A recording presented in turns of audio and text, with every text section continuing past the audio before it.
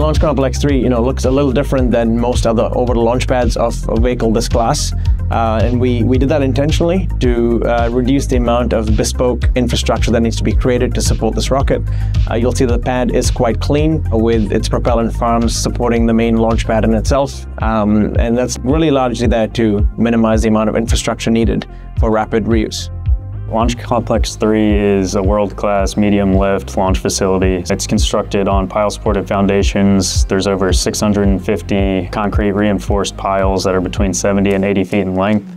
We have over 5,000 cubic yards of concrete on site for the foundations. In addition to that, we have approximately 700 tons of steel in the launch mount itself. We have a water tower that has a 200,000 gallon capacity and even more capacity in our cryogenic propellant storage on site.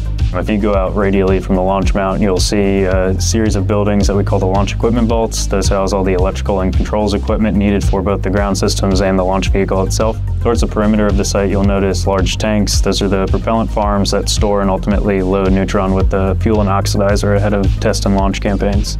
There's quite a few block upgrades that are planned for Launch Complex 3. Most notably, you'll see block upgrades to the lifting and integration infrastructure out on the launch site itself. In addition to that, you'll see a doubling of propellant storage and a number of other assets put in place to support rapid turnaround times for both test opportunities as well as missions. With Launch Complex 3 being the 4th launch pad we've built as a company, we've got a lot of experience in bringing infrastructure to life very, very quickly. We're also familiar with the Wallops Island and the NASA and the Virginia space teams, so that's enabled us to really hit the ground running in getting this pad built in record time.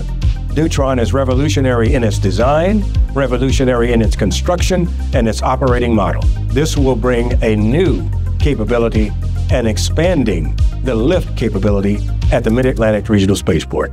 We have a marvelous relationship with Rocket Lab, and we're excited about beginning to launch the new Neutron rocket. Exciting times ahead as space continues to grow. Rocket Lab with Neutron at Wallops represents an expansion of the launch capacity that's needed in the United States. You can't launch everything from the Cape, and the United States needs both Wallops and the Cape to be able to enable us to go to the moon and onto Mars. The Rocket Lab team at LC3 is one of the best teams that I've ever worked with. It's a pretty driven group of individuals, and I'm super excited to see construction come to a completion and move into the test campaigns with the flight hardware.